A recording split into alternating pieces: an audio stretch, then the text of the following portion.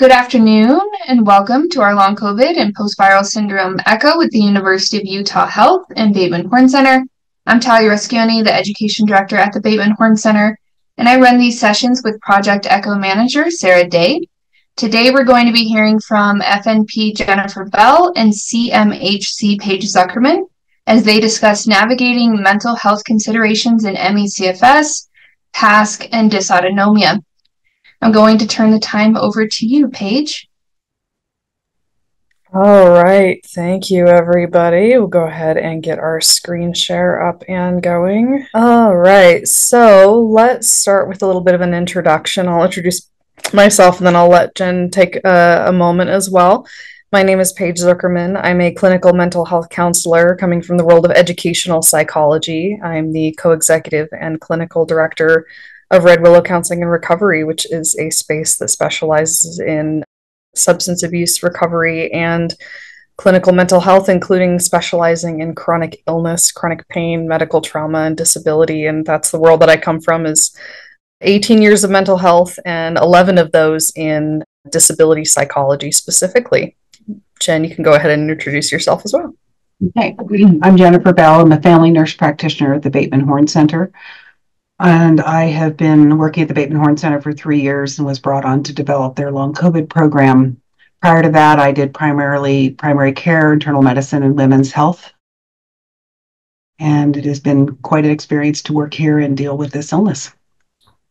So let's talk a little bit about our objectives today, what we hope that y'all can walk away with in this conversation. The first thing we want to do is really recognize and challenge some of the prevailing perspectives that some of the symptoms that we're going to talk about have a primarily psychiatric etiology, and recognize that some of these things are actually difficult to diagnose indicators of things like sympathetic overdrive, cognitive issues, and fatigue, and may actually be like the whispers of a neuroinflammatory or chronic illness that has been yet to be diagnosed. And how do we kind of differentiate and be really smart about the way that we're diagnosing, as well as recommending care plans? To think about the primary versus secondary presentations, and how do we maybe look at psych-based symptoms as, in fact, secondary to chronic illness etiology, and how do we begin to kind of combine care, essentially, in a really thoughtful way. We're also going to provide some case examples, and what I love about this part of it is Jen and I have this opportunity to provide case examples that look at the different clinics in which folks might be presenting for care. In my case, what happens when someone presents to a mental health facility. And in the case of Jen, somebody who presents for specialist care for chronic illness. And, you'll get to see a little bit of the similarities and differences of why someone shows up at our door, and how that might look differently, as well as what are the significant overlaps. And then I'd really love for us to end this conversation today with kind of a invitation, a call to action, as it were, for how we can be better at concurrent care between mental health and medical, and making sure that we're really working in a handshake together to differentially diagnose and properly treat folks that may be presenting with these concerns. So the first thing I want to just acknowledge, validate, recognize is that this is difficult, right? This is difficult for our patients. This is difficult for us. I really like some of the information that came out of a 2018 Euler study, and this is the European Alliance of Associations for Rheumatology. This study, I believe, as I'm recalling right, had 300 some odd initial respondents. 1/3 of those respondents with eventually a confirmed rheumatological disease initially reported that it took up to 10 years or more for them to receive that official diagnosis. Along the way in that difficult process of a decade or more, 96% of these folks received at least one misdiagnosis, and 36% of them received one or more diagnoses of a psychogenic disorder. So they were told along the way, you have conversion disorder, you have factitious disorder, you have health anxiety, you have OCD, you have PTSD, So that often, in a lot of cases for folks, over a third of them, that was the initial diagnosis that was given to them. And in some cases, they received that from multiple providers along the way. And in a 2015 IWM report specifically for ME/CFS patients, 84 to 91% of patients affected still haven't been diagnosed. So waiting to get an answer in a differential diagnosis, and probably also along the way have received some questions from providers or family or support networks of, well, is it maybe that you're just depressed, or maybe you're just anxious, sort of that assumption that it's all in their head, essentially. And in a lot of cases for these folks as well, the time to diagnosis from the onset of symptoms was also 5 to 10 years, if they had even received any kind of diagnostic clarity. So these are things that are commonly experienced amongst folks with chronic illness, chronic pain, and these kinds of presenting concerns that we might end up seeing in our spaces. So I want us to be thinking about this notion of yes and, right? How do we recognize that chronic illness patients commonly present with co-occurring psych symptoms? And this is usually due to particular commonly reported factors. And these are things that were reported in the Euler study, but also I did a little bit of a sweep of a bunch of my clients and my group members and asked them to report their common experiences. And some of the 3 common themes that came out of both that study as well as my own little sub-study within my clinic was long-term experiences of dismissal or misdiagnosis from multiple providers. And I want to say that's often not because of intention to misdiagnose or to do harm. It's just the differential diagnostic process is complicated, especially with these disorders and how they present. The stressors related to the process of receiving a proper medical differential diagnosis. And this included the cost of that, the burden of frequent care visits and wait times. In some cases, folks were waiting 6 to 12 months to see a specialist provider. And in that time, we're still struggling with pretty severe or worsening symptoms. And then there's loss, grief, and adjustment disorders that are pretty reasonable and natural as a part of acknowledging and navigating the accrual of disability, and as well as the building up of comorbidities, which are common in a lot of these presentations. So go ahead and hand it over to Jen for a moment. I'm going to talk about the 3 most common diagnoses that I see our patients either come in with when they're new patients or receive during their time with us from other providers. And then I'll go into 2 case studies. So functional neurologic disorder, also known as conversion disorder, based from the National Institutes of Neurologic Disorders and Stroke. This refers to a group of common neurologic movement disorders caused by an abnormality in how the brain functions. Fairly broad definition. Functional neurologic disorder is not caused by another disorder, and there's no significant structural damage in the brain. So when I list out the symptoms of these 3, I want you to think about your patients. Symptoms of FND are often weakness, tremors, syncope, seizures, fatigue, sensory issues such as numbness, tingling, sensory sensitivities, balance issues, tics, difficulty with speech, extreme slowness and fatigue, pain, including migraines. It's often attributed to prior stress or trauma and possible reaction to their chronic illness. These symptoms can come and go and can be triggered by stress or emotional or physical trauma. Anxiety, per the American Psychological Association, is an emotion characterized by feelings of tension, worried thought, and physical changes. Common symptoms, and there are a number of different types of anxiety, but I kind of put them together. Racing heart, sweating, trembling, chest pain, fatigue, difficulty with concentration, headaches, muscle aches, unexplained pain, insomnia, OCD symptoms, and PTSD symptoms. And depression, per the National Institutes of Mental Health, is a common but serious mood disorder that can cause severe symptoms that affect how a person feels, thinks, and handles daily activities, such as sleeping, eating, or working. Common symptoms: fatigue, hypersomnia, body pain, headaches, impaired physical and cognitive functioning.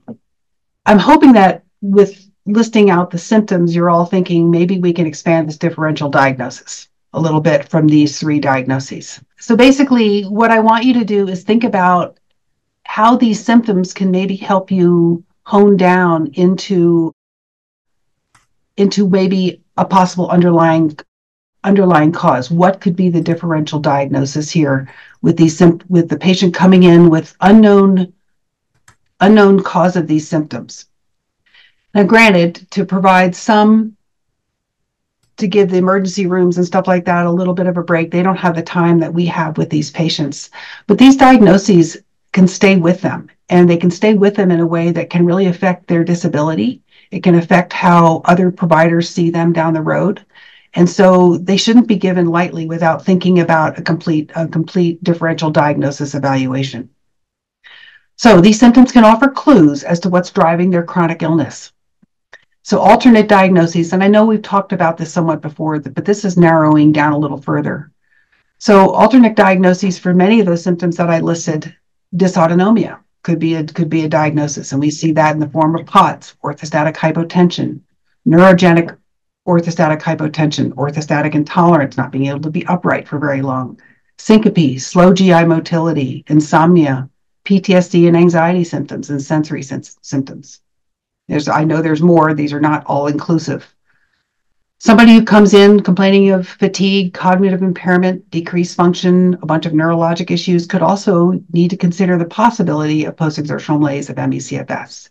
And we need to consider that in our long COVID patients, particularly. Maybe we haven't diagnosed them with ME/CFS at this point, but could they be moving in that direction? Is post-exertional malaise starting to happen? And maybe it's not a depression or an anxiety of their illness, but they're actually now starting to develop PEM. Fibromyalgia can cause diffuse pain, fatigue, and headaches. Small fiber neuropathy, numbness and weakness, and orthostatic intolerance. And some of the sensory symptoms that mentioned in the functional neurologic diagnosis include numbness, tingling, and weakness. Mast cell activation maybe is a little more black and white, but I can think back on patients that I probably missed that diagnosis. Well, I'm sure I missed that diagnosis. Maybe hives can be attributed to anxiety and stress. GI issues of nausea and diarrhea can be contributed to some anxiety and depression. Food intolerances may be an anxiety presentation. Shortness of breath, headaches, recurrent upper respiratory and flu-like symptoms. All of these can sometimes be attributed to mental health illnesses if not looked at more closely. And then one where I think we're appreciating more and more in this clinic is, how does hypermobility play in this? We can see when hypermobility flares, PEM really flares in these patients. We see worsened cognitive impairment, worsened sympathetic overdrive, worsened body pain and headaches. So we need to be thinking about a much broader differential diagnosis. And Paige and I had a brief conversation about the NIH study that just came out about 2 weeks ago, and the term used, alteration of effort preference. This study, most of you probably are aware of it. It wasn't a big study in terms of numbers of people, but it was a huge effort for this study, and it was a big write-up. It's gotten a lot of press, and it provided some really great data and information about ME/CFS. But unfortunately, they use the term alteration of effort preference in part of their write-up to talk about the possibility that the brain is choosing how it responds. The ME/CFS community has been upset by this statement, because it does suggest that the patient has a choice in how they're feeling. And so we had to be careful of using these terms, because their illness is so often attributed to a mental health illness. And this, unfortunately, doesn't help with that. I don't think that's what the authors meant to say, but it's the way it's coming across. So I'm going to present 2 case studies.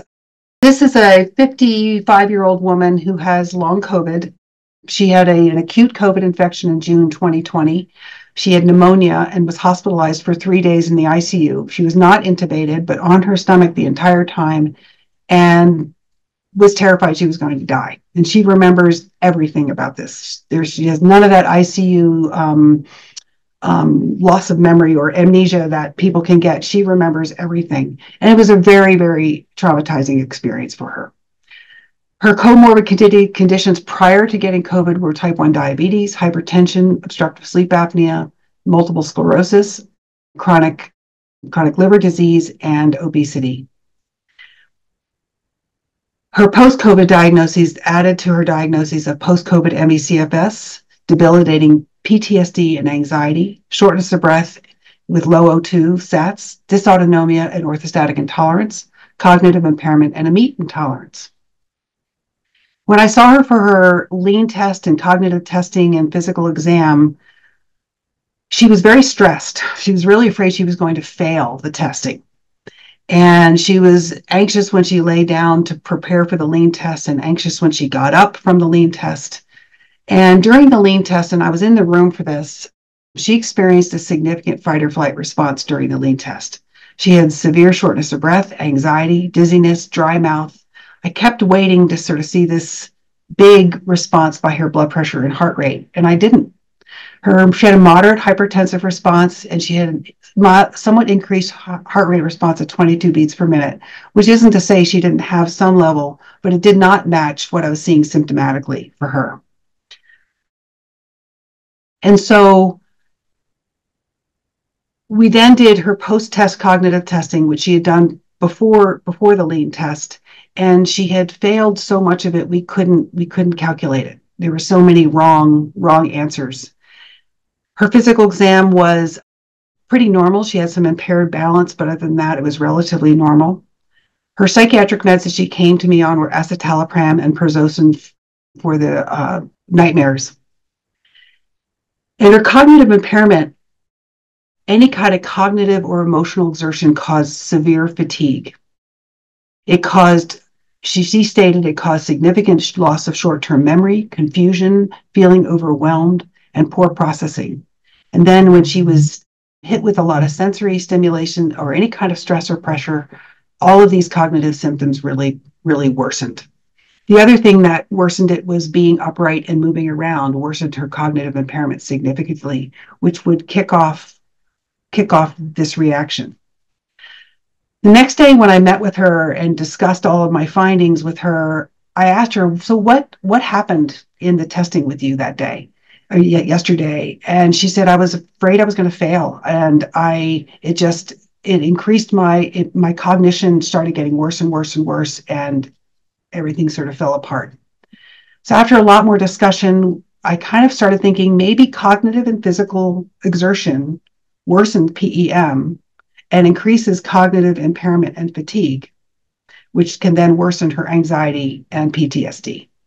I decided, because it really couldn't treat her dysautonomia the way I was used to treating it. And this was fairly early on in my learning curve and all of this. But I did know that low-dose naltrexone had been found to help people with cognitive impairment of long COVID. So I said, why don't we start with low-dose naltrexone and see if we can clear some of the cognition up.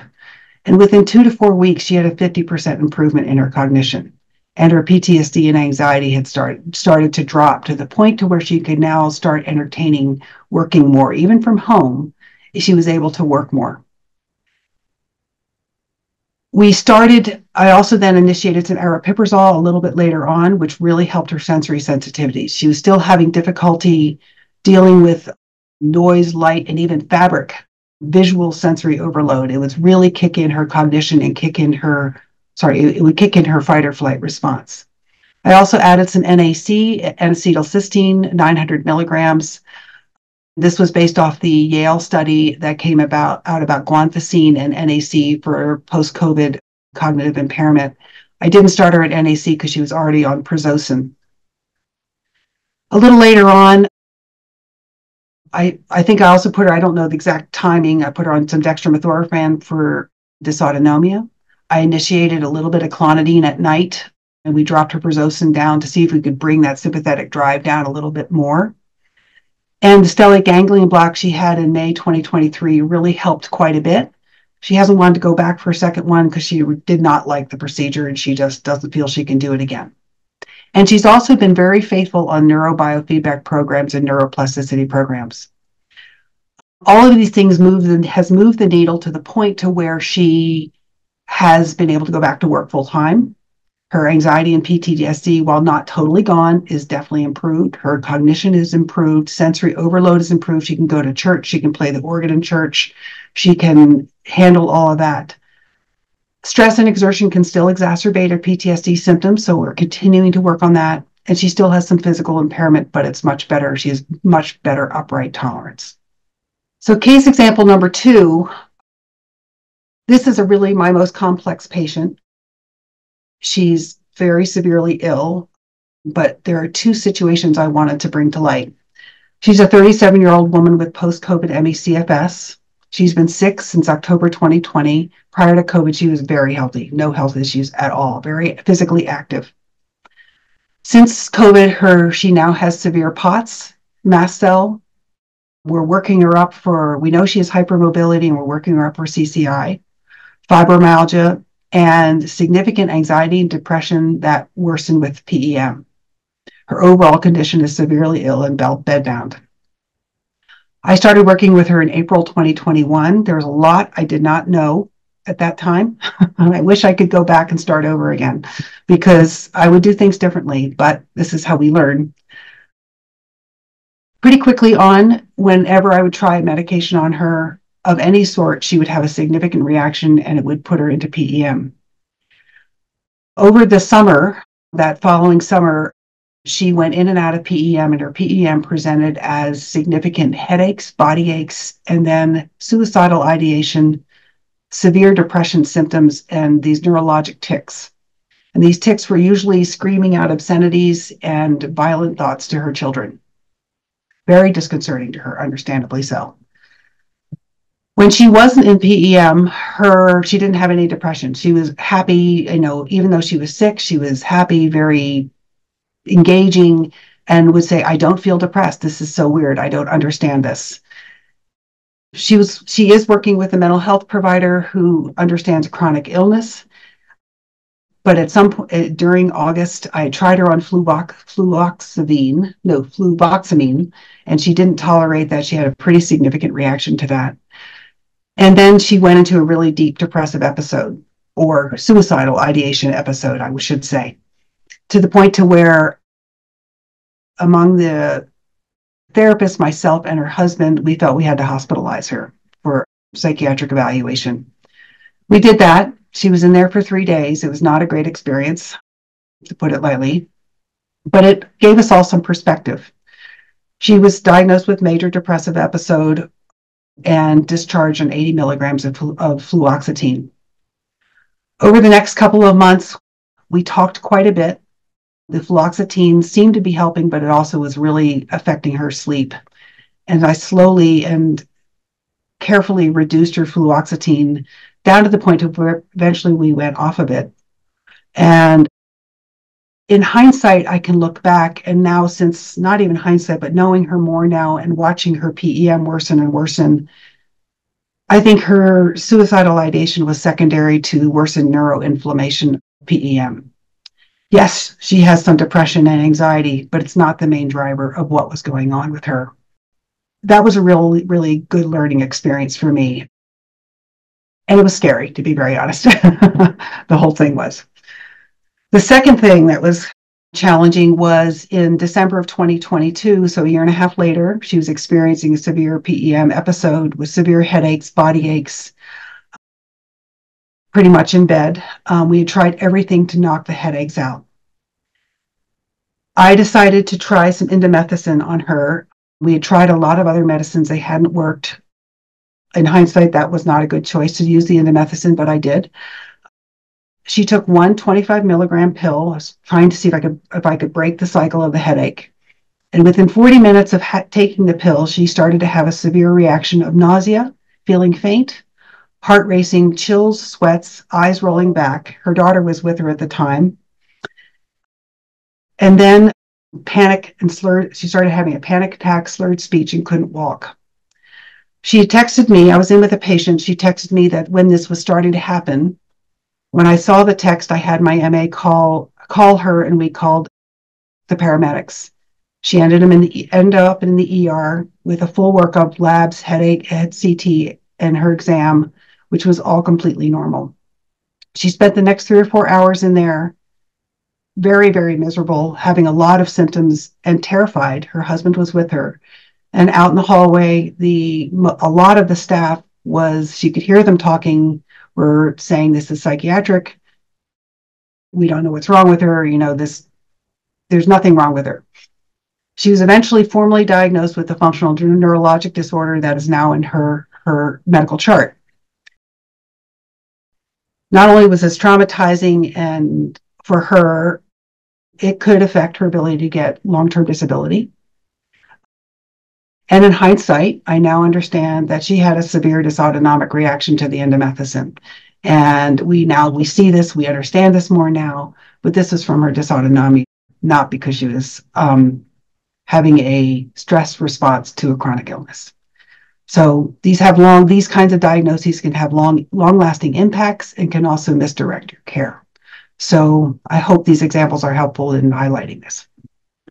So yeah, let's talk about how some of these cases might look when they present first to mental health. These are a couple of we call them clients in my end of the world rather than patients. First example is an individual assigned female at birth, early 30s and white. This person had gotten a prior diagnosis, several within the psych realm. They'd been given the diagnosis of psychogenic seizures, panic disorder, and major depressive disorder. This had been by family medicine and psychiatry for about 5 years before they ever sought mental health care. They reached out to me and we started doing some work with just kind of understanding what was happening for them somatically. We were kind of looking at their care from a polyvagal standpoint, did some mindfulness-based cognitive therapy, some MBSR, mindfulness-based stress reduction, began to address the chronic depressive symptoms. And it seemed as though those symptoms were really secondary to the disability accrual that this individual had presented with over the past few years, as well as pretty marked family hostility regarding her attempts to seek care and get a medical diagnosis for her symptoms. So was receiving a lot of questioning and real direct non-support from her entire family of origin, with exception to her partner. This person actually, shortly after seeing me, had begun receiving care at the Bateman Horne Center. This was many years ago, kind of early on. And they continued to see me while they were receiving concurrent care at BHC, especially as they were beginning to notice increasing disability, increasing what we knew later on to be PEM, and becoming bedridden for periods of time. And of course, after receiving proper diagnostic care, this individual got a diagnosis of orthostatic intolerance, PEM, and eventually diagnosed with ME/CFS. And this was really a classic case of ME/CFS in my experience. But this all happened 5 years after they had received this initial psychiatric diagnosis. So time span from symptom onset to differential diagnosis of ME/CFS was 5 years, which actually is uncommonly short in my experience working with these folks. Now, 5 years into their care for ME/CFS, this individual is able to ride a horse, which is something they did in their childhood, and they were able to return to that. She's able to drive short distances and even recently relocated about a year ago, her and her partner, including to have some space away from their unsupportive family members. And said family of origin to this day, per the recent report of this individual, still believe that she's malingering and that she does not actually have a real illness. The other example here, this is assigned female at birth as well, mid-40s, white. This person had been given a prior diagnosis of conversion disorder. This person came into me having kind of cobbled together their own treatment protocol, including using a C-collar just of their own volition because they reported that it improved their subjective symptoms. They were referred by their primary care for mental health care for depression, and what their doctor had been concerned were isolating behaviors, essentially. So this person had stopped socializing, had reduced their interaction, was barely maintaining their work life. They were moderately ambulatory. They had waxing and waning kind of non-specific neurological symptoms. So tremors, what they called brain zaps, those sorts of symptoms that they were explaining to me. They had received a normal brain and C-spine MRI. Generally, her biggest complaint, including, regarding what made her depressed, anxious, and wanting to isolate, was a feeling of diffuse and chronic pathologic itching. So feeling as though she itched from head to toe and could get no relief, and believed that it was impossible to interact, that it was frustrating to engage socially, and that when she did engage socially or go out into the world, she often got questioned, or it would cause a huge disruption, the fact that she was in such discomfort. She also experienced frequent bouts of urticaria, flushing, GI distress, and refreshing sleep, pretty frequent insomnia, which also obviously limited her ability to interact with life. During the first few months of seeing this client, the depression and anxiety were pretty unresponsive to therapeutic care. So it was my instinct along the way that there just was more going on here than what had been diagnosed, and that especially her subjective itching experiences, were something that were really suspicious to me and warranted continued care. So I encouraged this client a number of times to go back to their primary care provider and to just ask for a mast cell panel, to ask to have a tryptase done, just to kind of do some of the basic screening. The PCP was a little bit unresponsive and intractable. Several requests that the patient had made, they requested an ROI, the patient signed it. I reached out to their PCP and said, I do actually think that this would make sense to try some of these tests. Eventually, their PCP capitulated, and it took, I would say, I think it was about 3 or 4 months of convincing between myself and the client to get the PCP to order the tests. And shortly thereafter, the patient reached out to me and said that they had received a diagnosis of systemic mastocytosis. So this person had been sick for a number of years with a pretty significant, unusual, and debilitating illness, and had just been dismissed by their PCP for having anxiety issues, depression issues, and for being unwilling to engage in life. And at this point, last I checked with this individual, they are currently seeking a differential diagnosis as well for either CCI or tethered cord, as it's clear that there's something going on in their spinal column and in their C-spine that is yet unresolved. But it was pretty profound to see how much resistance this person received trying to get just basic screening tests for what seemed like a pretty clear potentiality. And I was really glad that she stayed committed to it, and that we were able to convince her provider to look a little bit deeper and to consider that there may be something else going on here. So, we spent a lot of time today talking about how to differentiate between what might be the primary psych symptoms or psych symptoms secondary to chronic illnesses that we might see in some of these populations. And I do want to take some time to just mention what are some of the mental health care modalities that are relevant, whether the psych symptoms are co-occurring with the chronic illness, whether the chronic illness is the primary cause of those symptoms. I think regardless of the directionality that we might discover along the way, some of these care methods can be really effective. I do want to say that I think it's really relevant for locating mental health professionals that have training and competency with disability psychology, working with chronic illness and medical trauma.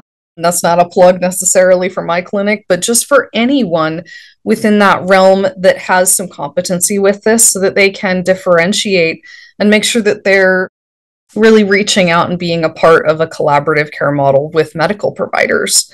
So some of the methodologies that have been shown to be quite effective, and that I am also anecdotally a fan of, I really like somatic EMDR, eye movement desensitization and reprocessing. This is especially effective for folks who have medical trauma, who have had traumatic experiences related to their health or to healthcare acquisition.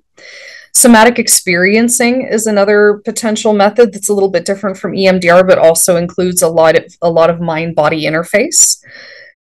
ACT, or acceptance and commitment therapy, especially when there is an emphasis on somatic experience, can be really relevant and helpful. I found this one to be especially effective with clients, particularly around the adjustment to disability and how to integrate that into life. Mindfulness-based cognitive therapy and MBSR, or mindfulness-based stress reduction, that can be a great method. DBT-PE, which is DBT with prolonged exposure, this can actually be really helpful if there is pretty severe health anxiety or even the symptoms of obsessive compulsive disorder, which can be secondary to severe health issues, chronic health issues, and the need to be hypervigilant, which can in fact turn into OCD over time. Other models that can work here: brain spotting, mind-body bridging. I really like doing grief and loss work with these folks. So sometimes existential therapy, the work of Francis Weller. There's some really great grief and loss work that can be done, and different modalities or different theorists that we can pull from along the way.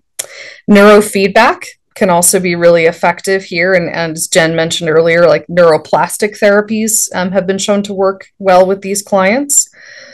I am also a fan sometimes of TMS, transcranial magnetic stimulation. I've had a few folks that did TMS while also doing care for their ME/CFS, and in some cases it worked. In other cases it was a little bit of an abreaction, so I think proceed with caution when it comes to TMS, especially considering sensory overload potential. I also, I think that there's relevance for ketamine therapies. There's a reason I say CAP versus CAT. CAP is ketamine-assisted psychotherapy. CAT is ketamine-assisted therapy. It's a really subtle terminology, but a really important difference. CAP, psychotherapy, actually includes usually intramuscular injection of ketamine with immediate assisted therapeutic processing with a licensed provider. So there is actually in vivo therapy processing happening within the window of utilization of the ketamine. And sometimes that's immediately aligned with the intramuscular injection. Other times it's within 24 hours, which is kind of the ideal neuroplastic window. I would not recommend suggesting CAT or ketamine-assisted therapy, which is kind of the pop-up clinic that you may have seen folks go to where they get the intramuscular injection and they're left alone in a room, maybe with headphones to listen to music, but otherwise they have no guided processing. I am not a fan of CAT. I think that there can be some problems involved in that, and I have had clients who have had pretty significant abreactions or just really unpleasant responses to not having someone kind of walk them through what's happening for them while they're doing ketamine therapy. So proceed with caution. And I will say, asterisk, there is emerging data on psilocybin to be determined, right? I would say ask me in 5 years or so how that might integrate into the care potentialities for these folks. So lastly, I want us to all sort of consider, what does this mean for how we can provide better care to our patient populations?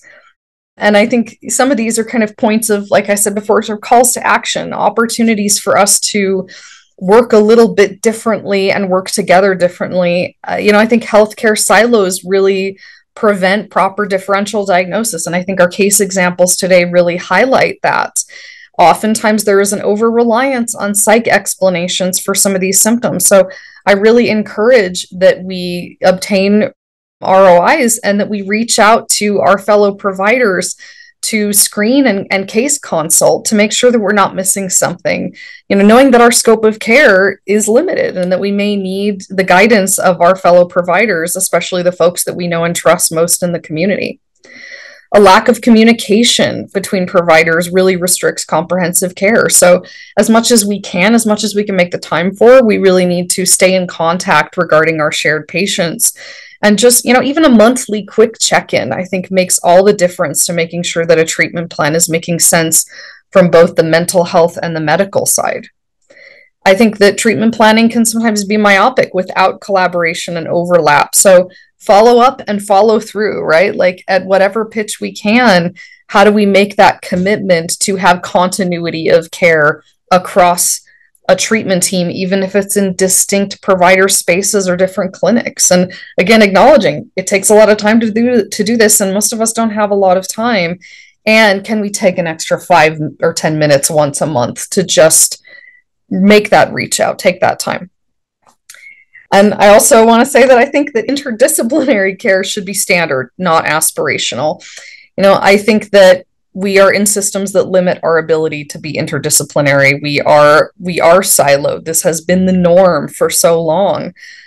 And if you're in a healthcare system that does not standardize interdisciplinary care or doesn't make space for it, consider asking for that, making requests, or even being an agent of change within your own provider systems if you have that capacity to consider collaborative care models, to actually have mental health and medical working together, sometimes even underneath the same roof, in order to make sure that we're differentiating what might be really going on for our patients. And ideally, we want to source our best referrents, right? Know who your allies are, know who you can go in mental health for your patients. Know, if you're a mental health provider, know who your medical specialists are that understand what might be going on for these populations, and make sure that we're making those referrals and maintaining those trusted referral relationships. Again, these things take time, but they can pay off so profoundly, not just for our patients, but also for our sense of best practice and our ability to say, I don't know the answer. I'm not sure. I'm confused. This is overwhelming. There's a lot here. I could use some support. So knowing that we have those relationships where we can seek that support is just so vital. All right. Thank you, everybody. I think we have a little bit of time for questions, so we can open up the floor for a moment. Everyone, very helpful. For the first case that was presented, for the patient that was in the ICU, I'm an ICU physician, and so obviously during certain times of COVID, it was even more compromised for people's ability to care for patients because we were super uber overloaded. Was that particular patient intubated during her stay? She was not. So she was on, I don't know what High flow. Biflow, thank you. I know there's a new term from when I was in ICU. Yeah, she was on Biflow, and so it was really touch and go for a couple of days. And there was, it was just a very traumatic experience. I don't think anything was done inappropriately at all. It just was terrifying, as I think a lot of people experienced. Yeah. I think also that contributes to that is that the limitations with going in people's rooms and depending on the structure because of the virus spreading. PPE was a bigger issue. We actually closed down floor and actually turned it into an open ICU, so the airflow was all continuous. Those patients, I think, got better social care to some degree because people walking in and interacting. Other ways, they were literally sitting in their room for hours a day trying to breathe and not die, which is kind of terrifying. But the reason I ask also is because post-ICU syndrome is well known for a lot of these patients. And I've taken care of a lot of ours in our acute rehab hospital after they were in the ICU and they were getting better. I have not seen a lot of dysautonomia in that patient population, which is interesting. And for the severe ones too, I see that more in the female population, I feel like, with the long COVID. In contrast to, male female was pretty well matched with our severe cases in the ICU. So that's kind of an interesting one to think about. But yeah. I think both of you, the presentations today, though, highlight a lot of challenges with diagnosis anchoring, which we see a lot of people hand you a diagnosis. And you're like, sure, that's what that is. Or you think about it and that's, sort of what you get stuck on. And I think people get more into the sunken cost fallacy too of saying, well, if I have to go back on what I said, then I feel dumb. But I always feel like COVID is kind of the gift that keeps giving, whether we like it or not. As I felt like that way as it started out in the ICU, it was like jumping out of the airplane and figuring out the parachute as you got down towards the ground. But in a lot of ways, though, it's humbling to be able to say as a provider, like, I don't know, but I'll walk with you through this. Because I think we're, in the way we're socialized when we're taught, often as, in our different care modalities, it's like, that was never really addressed as how do I address something that's totally new that we don't understand?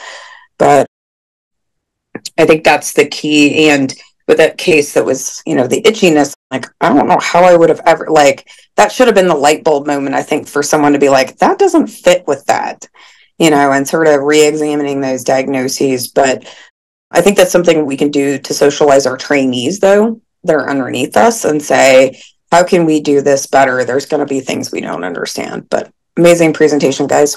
Thanks. Thank you. I feel like I've found in medicine, we just do not like ambiguity, right? And so it's so much easier to find a label. And yet we forget how that label translates for that person for the rest of their life. The question I want to ask Paige and Jennifer here are, speaking of labels, how have you seen this impede the patient's ability to receive adequate care once that's been slapped on an FND, something like that? And how have you, as a practitioner, overcome that then for that patient? I can start with that. I think I mentioned, what I definitely see kind of the longer term effects is if they have to apply for disability, they have to overcome those diagnoses. And from what I've seen from disability, they are looking and hoping they're going to find a diagnosis like that somewhere in their records. Even though maybe it was a one-time diagnosis, it carries a huge amount of weight in terms of patients getting disability. This is from my experience with this. But I also think it's really easy as a provider to default to a psychiatric diagnosis when you don't know, and therefore you're not going to be treating that person properly. If there is an alternate reason for this that could be evaluated. I also think it also is very challenging to the patient because I think at least these patients know that there's more going on. I'm not just anxious. I'm not just depressed. Something else is going on and nothing is listening to them, and that worsens their trauma, that worsens their chronicity. We know that emotional exertion worsens post-exertional malaise in these patients. So when we're not validating this, then I think it can worsen their condition. Paige? Yeah, I would agree. I've anecdotally seen the most damage done by conversion disorder, obsessive compulsive disorder, and anxiety disorder as some of the diagnoses that these folks were given that very frequently barred them from accessing care. Especially, I've noticed a lot of emergency care, Instacare, like when they went in for emergency needs, that if that was on their record, they were often turned away or told that they needed to go talk to their psychiatrist, their psychologist. This is just anxiety. Are you sure you're not just anxious? So those were the kinds of diagnoses that, if they had been labeled as such previously, created an incredible incapacitation to receiving proper care, including in the ER.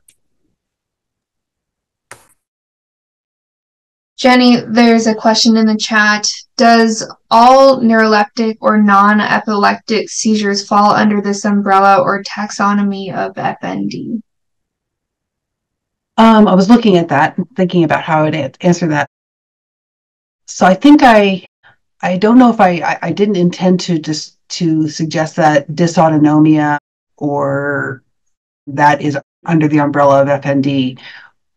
What I think functional neurologic disorder, the symptoms that is often attributed to functional neurologic disorder can also be dysautonomia symptoms. And so, such as, say, syncope or pre-syncope can sometimes, and sometimes people will have epileptic type symptoms when a vagal sort of epileptic response when they have syncope. I think Dr. Hoppers presented a patient not that long ago with pseudobulbar seizure. They called them psychogenic seizures. Right. But she improved with mast cell therapy. Right. So I think that if I'm answering your question correctly, I don't think you can automatically put non-epileptic and seizures under FND. I think you have to widen your differential diagnosis and determine that it's not from some other cause. Is it possible to have both FND and one of these other medical diagnoses? I would think I would think there could be. I am not so sure if I can speak to FND that much because I have personally never given a diagnosis to anybody. So I don't know if somebody else could speak more on that. In the pulmonary world, I always laugh because I see a lot of people that get labeled with COPD who've never had lung testing or an actual history taken with this. So it's unfortunately not limited to psychiatric disease and other things. Unfortunately, our system is just stressed, but it does label people really bad. But I have definitely seen people, like in the pulmonary world, there is people who have asthma and then people who have vocal cord dysfunction, which can then be triggered by anxiety, stress. And I've seen people get fully intubated in the ED for vocal cord dysfunction, which is not a life-threatening thing. It feels life-threatening. So I've definitely, and they tend to coexist with each other. So I would say from that example, likely it could be something that somebody has a psychiatric component, but also a physiologic component, and then they can exacerbate each other. Seems very logical to me. But it's the key part is being able to tease that out and tease those things apart and not just label it all as it's all in your head. Here you go. Exactly. I think that you summed that up perfectly, Dr. Brown. I think that at least what I'm getting from the lecture is that we need to be careful with what we label and how we go about the differential, and that it can look like this and actually be something else, right? Anne, your hand is. Yeah, I'm going to try and see if my voice cooperates. I've been trying for a while to do a deep dive in FND, which is far from finished. For one thing, it's clear, yes, that it can coexist with other pathologies. FND as neurological disorder is quite defined and probably interesting. As a personal opinion, what I see currently is that I see a drift from what is known and interesting in FND to broader complex conditions like long COVID, like ME, and that's very concerning. Also, for FND as defined, there are very interesting results with interventions. From my personal point of view, I'm not certain the premises with Bayesian brain and stuff are really explanatory of what's going on, but fact is they do have results. So that's interesting to dig in and try to understand. One of the problems I see is that rather than asking themselves why the intervention would not work in a given patient, what I see is they don't ask themselves that. They say patient didn't believe enough or didn't want enough.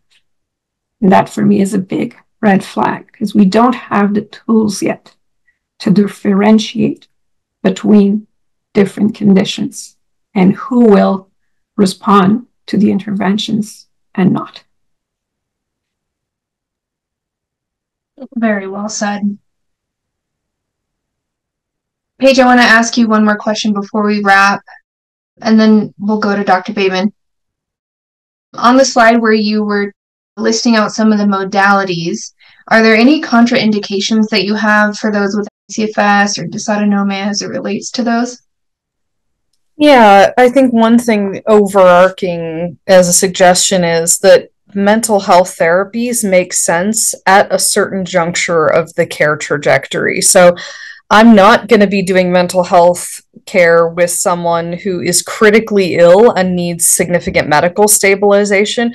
I would say almost all of these are going to be potentially contraindicated until the basic medical stabilization is on board, barring the need for crisis care, right? If somebody is in need of crisis care concurrently with their medical care, sometimes we can make that work, but crisis modalities are going to look different. For instance, with EMDR, there's something called ATIP that's totally different from EMDR because EMDR is not recommended when someone is in a crisis situation. So I think it's really about kind of finding the ideal window of tolerance wherein mental health care can be folded into the treatment plan.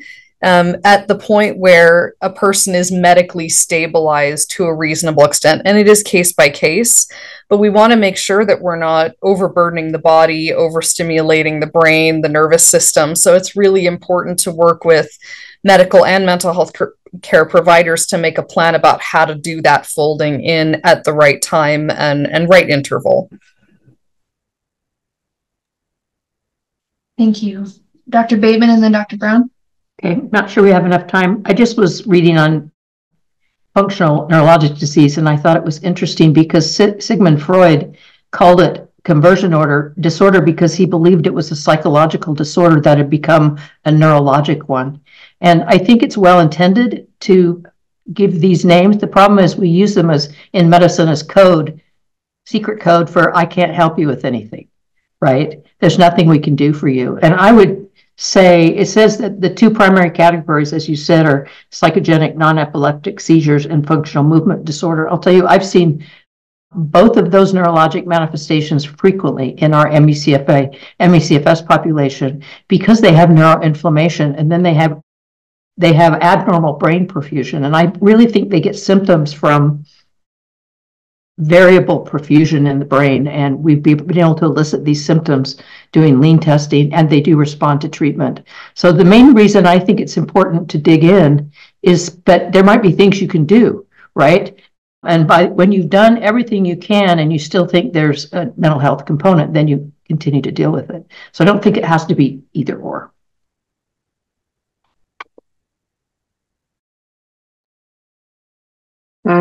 I just wanted, before we wrap up in 2 seconds, I am presenting in April for this ECHO series, and I would love to, if you guys have any questions about supplements, because these are this is like the Wild West, which I think is funny because we're here in Utah, but I get questions all the time about supplements, and so I was going to present on that. But if you guys have any specific questions on ones you're seeing, I'll try to pull up as much literature as I can. Unfortunately, there's not a lot, but just kind of making providers aware of what people are able to get in the community and what they're using, what the potential pros and cons, so we can have good conversations with our patients. So feel free to send me those or message me or any of those things. But I just thought that would be a fun topic for our next one because it's something I get asked about a lot, and there's been some new stuff out as well.